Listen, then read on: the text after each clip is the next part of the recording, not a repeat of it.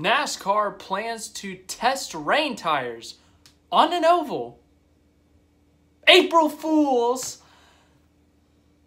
Wait. It's not April 1st, so this can't be an April Fools. This is real.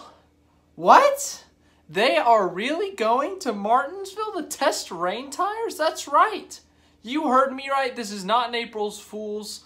It is March 31st. It is not April 1st. It is not a March Fool. This is real. NASCAR is actually going to Martinsville to test rain tires. As you guys are well aware, if the track gets wet, NASCAR cannot race because the tires are not able to do that, and rain tires have not worked on ovals in the past. They tested it 25 years ago with Terry Labonte at Martinsville. They tried some rain tires, but it didn't work. But they've started to do it at road courses about, I want to say 10 years ago, I think they started that. And for the first time ever, actually, last year, the Cup Series actually got to use them at the Charlotte Motor Speedway for the race at the Charlotte Roval. Used it for about half the first stage before coming and changing onto some racing tires, not the rain tires because it had dried out by that point. But the best example that we saw was last year in the Xfinity race when it basically rained the whole entire race and the teams had to use their rain tires for basically the whole race. But as for the ovals, it has never worked. It has never been used much because it's so much different. With a road course, you got different types of turns, different types of speeds, whereas an oval, you're consistently putting on the same lap, the same pressure on the tires. There's the same wear, and the wear is just completely different. They have to build the tire different. I don't know all the technicalities, but it's very different, and it's much more difficult to make a rain tire for an oval racetrack. And NASCAR is testing tomorrow at Martinsville to see if they can run a rain tire at some flat tracks. So we're not going to have this at all the ovals. It's going to be the flat tracks. So Martinsville, Richmond, Phoenix, New Hampshire, those are just a few. I think that might be it. I might be missing one. But then obviously the road courses, I looked it up, and I think the tracks that they listed, it would be potentially 9 races this year if it is successful that they could use the rain tires. And the test that they're doing, it's not going to be a full-out pouring down rain test. There's no rain forecasted at Martinsville tomorrow. It's going to be a controlled environment. NASCAR is just testing a damp racetrack with the tires. They're not doing a heavy downpour. This is just purely to save time during rain delays. Rain delays take hours. You have to dry the whole track, and if it rains again, you got to start all over again. So it's really complicated. It's a really long process, but they're trying to do something to shorten that process, and they think rain tires can help if it has rained a bunch and the track is damp, and they think they can run some rain tires. So the plan is they're going to bring in some of those water trucks. They're going to make the whole surface wet, and Kyle Larson and Chris Buescher will run some laps on the rain tires to see how they run on the damp conditions. Once again, it's not going to be pouring down rain. It's not even going to be raining. They're just going to make the track wet, and they're going to see what can they do. How can they make it work with these rain tires? And if it does work, they said the earliest they could use it is Richmond in 2.5 weeks, according to Bob Pockers. Bob said, NASCAR is to test rain tires Thursday at Martinsville. Larson and Buescher. Goal is to see if can run in the damp, not to run in downpour at short, flat tracks such as Martinsville, Richmond, Loudon, Phoenix. Possibly have those tires ready as early as Richmond in a couple of weeks.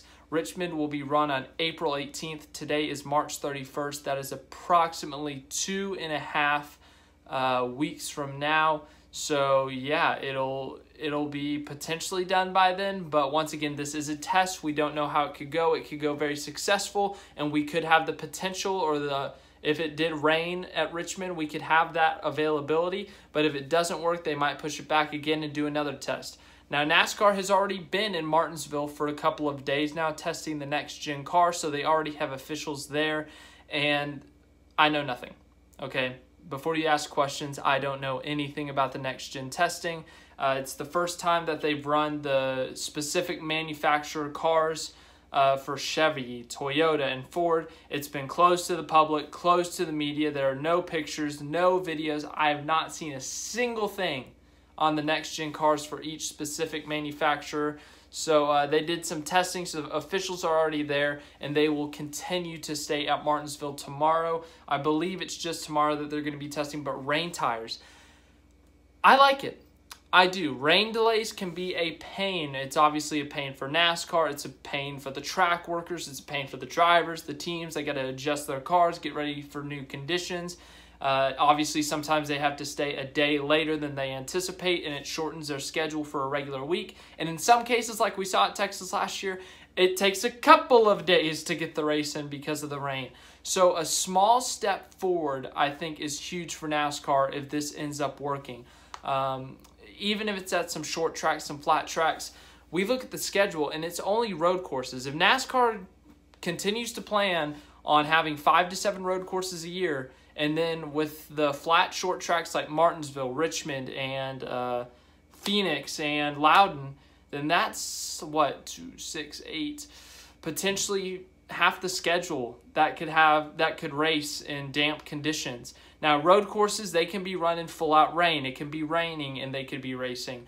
The short tracks, once again, that's going to be different. It's only if the track is damp. They're not going to do anything in the rain if it's pouring down rain. That's going to be a little difficult, but I like that NASCAR is trying something new. I like that they're going to try to make a change, and that this change is likely going to be a major impact on the sport for years to come if it does end up working, because, once again, rain delays suck.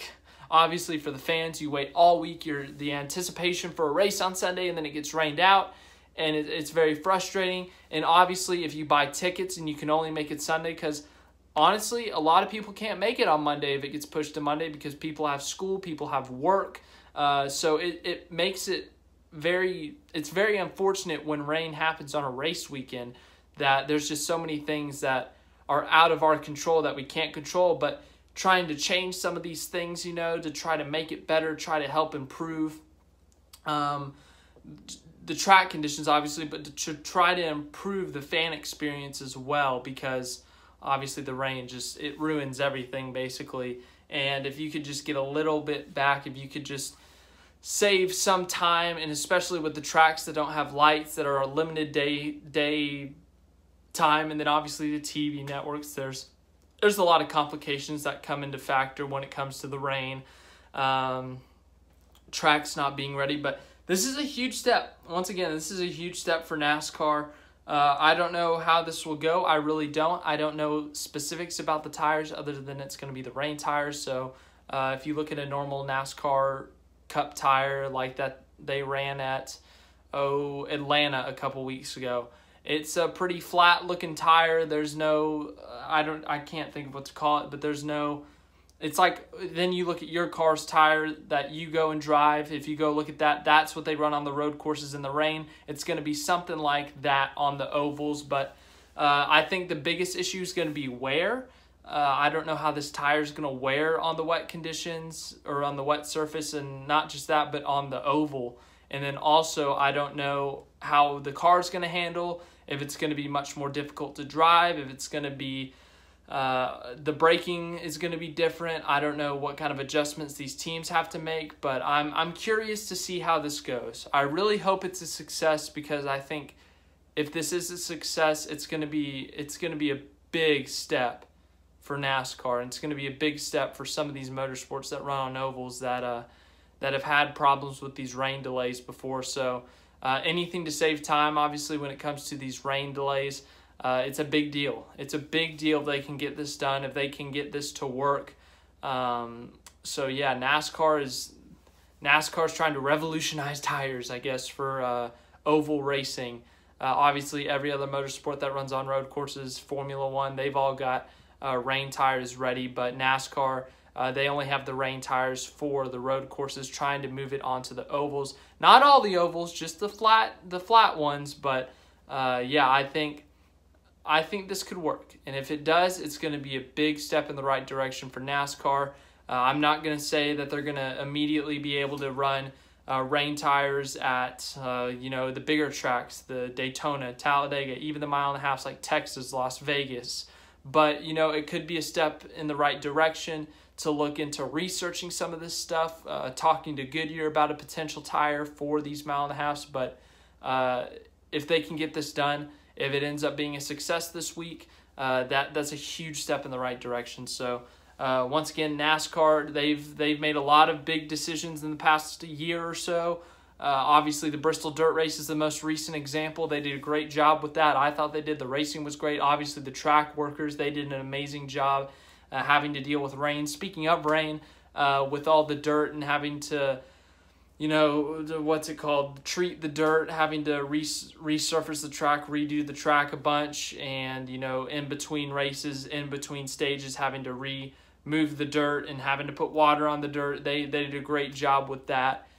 So these tracks, these teams, NASCAR overall has done a great job with some of these changes, taking some big risks and some big steps, and hoping that they work. And if they do work, then NASCAR is going to look great. So I see this as a potential huge win for NASCAR. Even if it doesn't work out, then they've learned something that they could take down the road, potentially adjust on, make better. So I think it's a good call by NASCAR. I really do. Rain tires all the way. Woohoo. I hate rain delays. I'm sure you guys do. Some other things, just quick things I want to talk about. Marcus Smith, he's the president, CEO of SMI, which is the owner of all the Motor Speedway tracks. So Charlotte, Texas, Bristol, anything that ends at Motor Speedway, basically. He was on Dale Earnhardt Jr.'s podcast the other day. He had some interesting talking points. He talked about that they were looking at North Wilkesboro. He said no promises, but he says they do care about the fans. They hear the fans talking about North Wilkesboro. North Wilkesboro hasn't been run since 1996 when Jeff Gordon won the final race there. So been a while since there's been a race there, but he said that they are looking at it. They're talking about it. They are currently in discussions with the city of Nashville about Nashville Fairgrounds. They have to get a deal done, some type of contract done by June, I believe, in order to get the track ready for a potential race in the upcoming few years. And then another thing, it was touched on, we talked about this in the live streams every time it's a rain delay. I brought it up this past weekend, a roof. What if there was a roof on Bristol? He brought that up. He said, he didn't say it was going to happen, but he kind of talked about it. But yeah, I thought that was interesting. But yeah, I mean, man, if they can get this rain tire thing working, I think it's going to be a huge step. But yeah, I hope you guys enjoy this. I hope you guys feel somewhat informed. I hope you have a great rest of your day. Leave a like, subscribe, share, all that stuff. And yeah, I can't believe that's not an April Fool's.